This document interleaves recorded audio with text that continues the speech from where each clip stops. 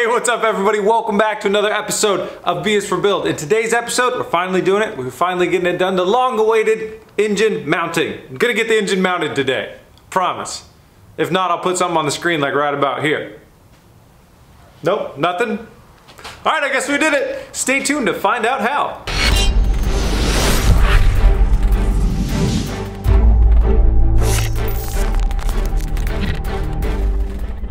So in the last episode, we cut and burnt and scraped and cleaned our way down to having these two little aluminum studs right here that are perfect mating piece to go into the stock S85 engine mounts, right? Worked really hard on that. Today, these showed up in the mail, and these, looked exactly like I thought they would. This is a universal engine mount made by a company, who cares, doesn't matter. Stock universal engine mount that you could just Google for and find online. These are often called a biscuit style engine mount. The plan was to integrate this into this by using some aluminum stud coming out of the bottom of this, welding that on, and then making a hat like that out of this, and then that would kind of go on there and off to the races, right? Well, one thing happened. I could not find any aluminum bolts to build an aluminum stud out of, so I couldn't find the right materials. That was one issue, but then I just got over here and I started test fitting this up against our engine mounting area right here, and it actually just fits on its own very, very well. See, the bottom surface of this has a recessed section kind of like this, but this hat isn't so small that it sets in there, and then the actual bottom surface area is a pretty good kind of fitting up area. So it's actually looks pretty good to set in there just like it is. But we need this post to come up higher, because as it sits right now, we won't be able to fit a nut and get the nylock thread on there. So we need to make sure that we can get some thread on there. We don't need to use this bottom piece of this though, so that's another thing. And this might be a little bit overkill. So I'm gonna go ahead and do a little bit of work, do a little discovery, see if what I can do is kind of take this apart a little bit and set this through even higher, and make sure that we can get it on the car if we do get it in the right spot, and on our mount if we get it in the right spot, and see where we go from there.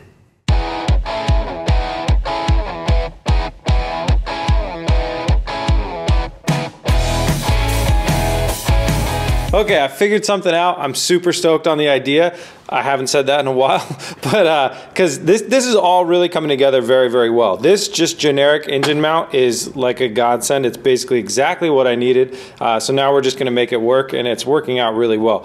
So this thing was a little short, and depending on how you use it, it's a little bit long. We can just go ahead and disregard this bottom side one. We don't need that. So for this, what we need to do is obviously mount that on top of here, and then have enough threads for the engine mount to catch on to, but not too many threads, because this thing doesn't go over that. So we need to make sure we don't have too many, but we also need to keep the fat part of it, because it slips right on here and has a really nice snug fit around our mount, so it'll limit the amount of play. So what we're gonna go ahead and do is do a lot of measuring, and then we'll cut this thing and we'll actually weld it directly onto this piece. That way the post will come off, and then hopefully the engine will have, the engine will have enough, and then from there, this will go onto it, that'll go onto there. Actually on the bottom first, this will go on there, make sure we have 100% purchase on our area. That'll go on there, that'll go on there, and then the engine, the stock engine mount will slide on top of that, and then you'll have the nut that goes on top of that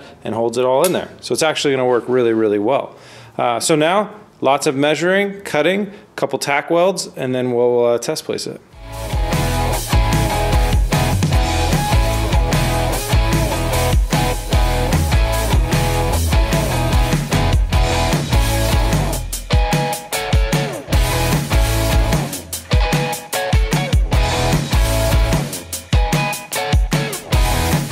Looks like we cut it correctly. So basically this gets welded onto here, this gets welded onto here, and then everything else gets placed on top. And we also need to weld up all of these seams that are going to be hard for me to get at after we mount it into the car. So it's time to just go ahead and weld the whole thing up. And I'm going to use a mixture of TIG and MIG welding here. I'll do MIG on most of it, but I want to TIG weld this right here because I think I'll have a little bit more control. That way I don't get anything that's going to block the placement of this washer right here.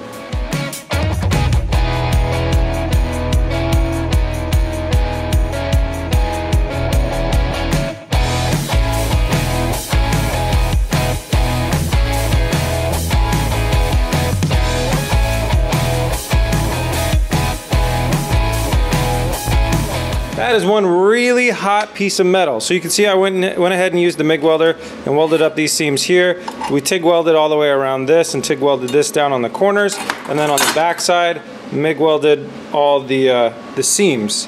So that's ready to go. That's ready to be welded in the car. So what happens for the car to be ready for it is we need to get the engine in the exact right placement. It looks like the engine's a little too close to the body right now, but that is most likely because I think the body has slid forward a little bit. So the engine placement should be pretty good. I need to put some shims in here because right now it's just free floating away from the steering rack, and I want some shims in there to make sure we don't accidentally hit it. And then once we're 100% sure where we want this thing, I need to take that triangular piece, center it based on the mount, center it, and tack weld it into the frame. Then we'll bring in our engine mount shelf, put it in here, and tack weld that on as well. Basically what I want to do is actually have this side of the engine supported by the mount. Then we'll go over to the other engine side and we'll level it, make sure the engine gets completely level, and tack weld in the other side as well before we pull the engine out.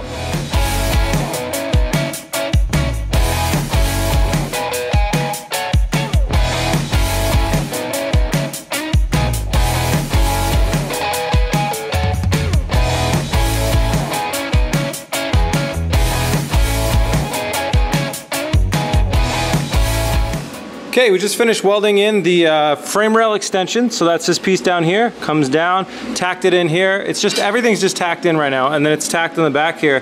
Then we placed our mount. It's a little bit hard to see. Let me grab the light. So there's our mount, and it's tacked on the frame extension and the main frame as well. And then obviously it has the bushing, holds up the bushing, and goes into the stock engine mount. So this side of the engine is the, also we have our spacer here. This spaces out, it's about 3/4 of an inch to an inch. Spaces off the alternator away from the steering rack at the lowest point, which is good.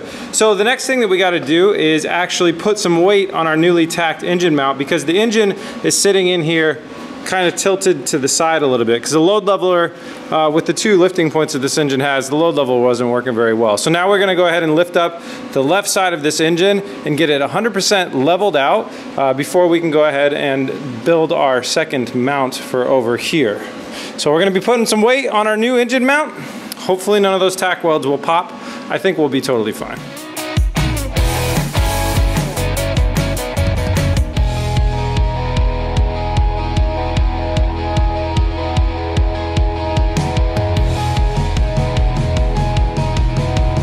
All right, the engine has found its final resting place. Well, resting position. It's definitely gonna come in and out some more, but I don't think you guys know really how excited I am about this. Like this, it's how well this is coming together with getting the engine in here and seeing where it's gonna be and how it's gonna sit and how there's no real complications.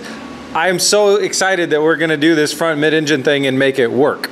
That's so great. So the engine is completely level, but that doesn't really matter, because if the frame isn't completely level, then having the engine level doesn't help you at all. So first thing I did was I used the level on the frame, measuring those 2 spots. The frame is 100% level. That's just dumb luck because of the shop floor is level. So frame's level, engine's level within the frame. I also measured level as far as the engine and the transmission running backwards to make sure that they're not like at a real bad slant either way, and they're looking good there too.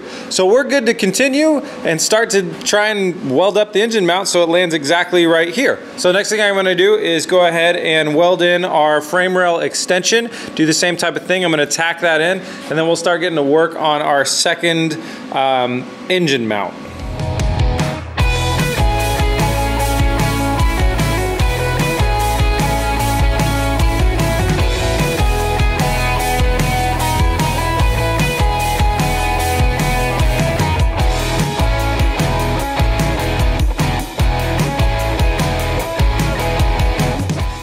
All right, I decided to do everything involving the mount piece over here first before I move the welder over to the other part of the car. So we're all welded up, top and bottom. Now we're coming over here. Hope this doesn't burn me. And we're gonna go ahead now and do the welding in of the bottom secondary rail and the tack welds of our mount. So to get our mount in there, it's gonna be a lot harder on this side because there's a little bit less room, but I'll make it happen.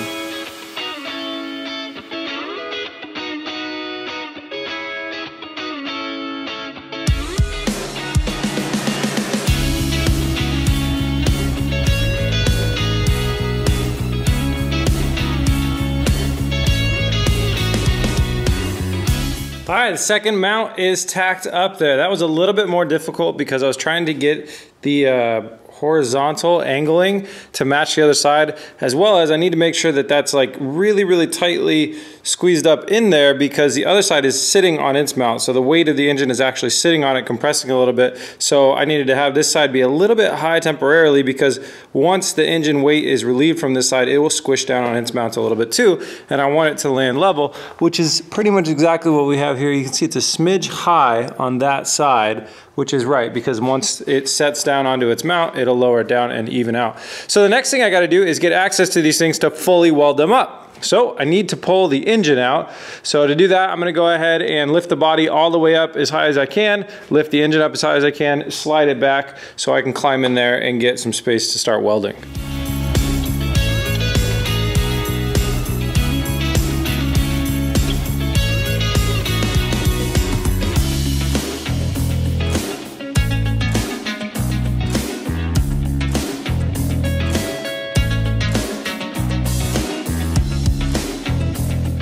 Engine is out and we're ready to go ahead and fully weld up our mounts. So you can see the difference there. That's a 1 inch longer mount over there than over here.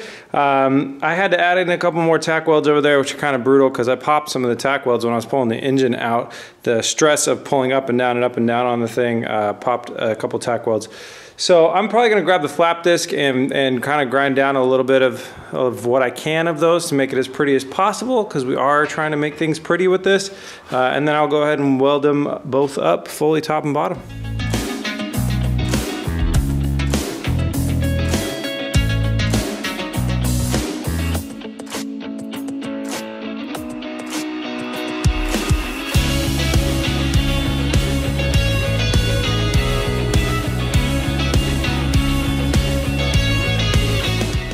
All right, that's one down. The tack welds that were in there made it a little bit messier than it needed to be, but that's the reality of it. You got to tack weld sometimes. It still looks pretty good. So switching over to the other side, and I'll try and do better on that side.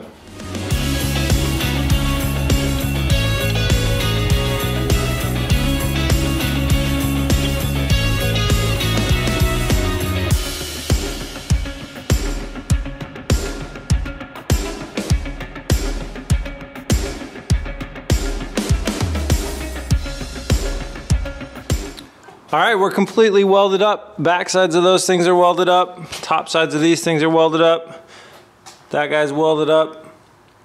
So this one came out a little bit better than this one because the tack welds interrupted things. So that's something I'll learn from and just move forward on. It's kind of a bummer because this is a visible, well, no, this actually isn't visible because you have to imagine a fender is gonna come out to like right about here on this car because of the way that the frame's built versus the fender width. So you'll never see this anyways, really, but you know, I'm trying to have everything be as clean as I can, but I'm learning a lot very fast with this welder. Like, I mean, you could see this line that I did here, I had to stop here and keep going, but overall, it's just a lot better than when I started on this welder. So I have very high hopes that I can keep making good looking welds. But the main thing though is that they're strong, and these are definitely gonna be nice strong welds. So we have our engine mounts on here. Let's go ahead and, for no point other than to look at it, put the engine on its engine mounts.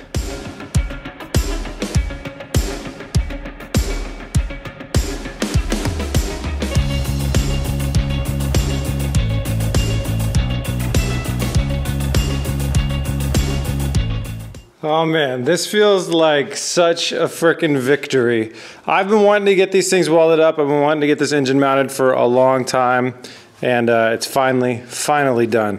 We got plenty of clearance between the alternator and that steering rack. We got plenty of room to send that steering rod from its point right here back towards the firewall and up. What we'll do is we'll build an extended joint that'll run from there straight down to about here, where we'll go to a mount off of the frame rail, and then it will go up through the firewall like it does on the OEM car. It'll actually probably be a pretty short little guy because we're not too far. Yeah, we are kind of far off from stock. But overall, I'm so excited. The car is sitting on its engine mounts. Look at that. Alright guys, that is where I'm going to wrap this one up. Now that we're back from Beamer Fest and all the road tripping, we're going to resume the standard schedule, so that means we're going to take the weekend off and we'll be back on Monday. You guys don't need to be watching YouTube on the weekend anyways. Get outside, work on your project cars, have fun, go race car driving. I don't know what you guys do, but have fun, have some fun for me, because I'll be doing the chores that I haven't done for the last 2 weeks. This is a milestone moment for me. The engine is sitting in the car by itself. I got a car that has no body, no roll cage. Right now, ain't even got no wheels, but I got an engine in it. So basically, I bolted an engine to 2 really long rectangular pieces of metal, but I'm very proud of that. I will be honest with you guys, this build's been going a little bit slower than I've wanted to, because I've been kind of like trying to wait around for Eric to come weld some things up and some different things like that. And you know, I just got to keep continuing. This is not anything negative about Eric or anything like that, but with any of these builds, and I want everybody to know this, when you have any build or any project and you're relying on somebody else and they don't have as much availability and time as you, you're really only going to be able to work as fast as the slowest person. So that's something that I was trying and I was hoping to get around with this build, but it's just not the case. It's just not how it works. So sometimes you got to jump in there, you got to get your hands dirty, you got to do the thing that maybe you're a little nervous to, and no, the welds did not turn out as well as if Eric would have done them, but they're done now and we can keep moving forward on the build. So it's a little give and take, right? And that's how life is. And I learned that a lot with computer software projects way back in the day. And that's why I ended up learning how to do a lot of the stuff I did myself. So the more you do it, the more you learn. First few times might be a little rough, but then you get better at it.